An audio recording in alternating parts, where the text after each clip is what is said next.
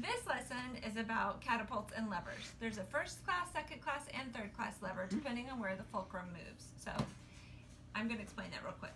So these are things I've gathered around the house. These round cylinder shaped things are my fulcrums.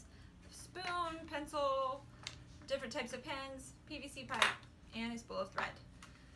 They are going to work to catapult these balls of foil. As you can see, I made a small one and a big one. You could also use cotton balls, pom-poms, anything that is round. If you really want to go crazy, use some rocks, but maybe wear goggles.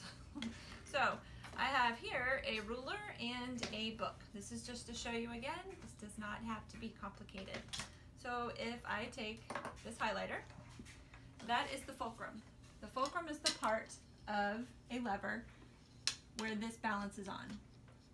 So if I take this and I put my object here, depending on where this is on the ruler, depends on how it's going to hit.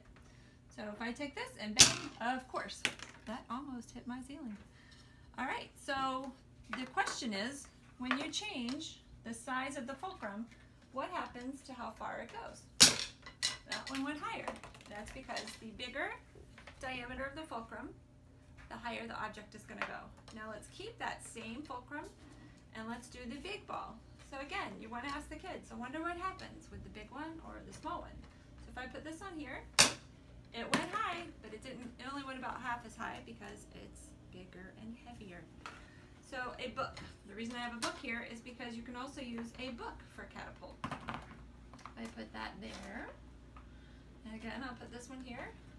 Of course, they're going to love the smaller one because it goes higher, but it definitely works. So again, in this case, the wider the book, the bigger the book, the smaller it's going to go because it takes more effort to lift it. So again, I've got all of these things. Now just think big. If you have PVC pipe at home, which we all do, the bigger the PVC pipe, the bigger the experiment can be. So if you have a piece of PVC pipe that's this big in your garage, go for it. Just use a piece of wood or find anything outside. If you don't have any of these, or if you want to go on a nature walk, gather different sticks. They work really well as fulcrums too. And what? It does not have to be complicated. So along those lines, if I use this spool of thread, just have fun, do lots of comparison. For older kids, you can chart your different things, big, small, measure the diameter, see how high it goes, but just to show you the bigger the goes, that actually hit the ceiling. Have fun with it.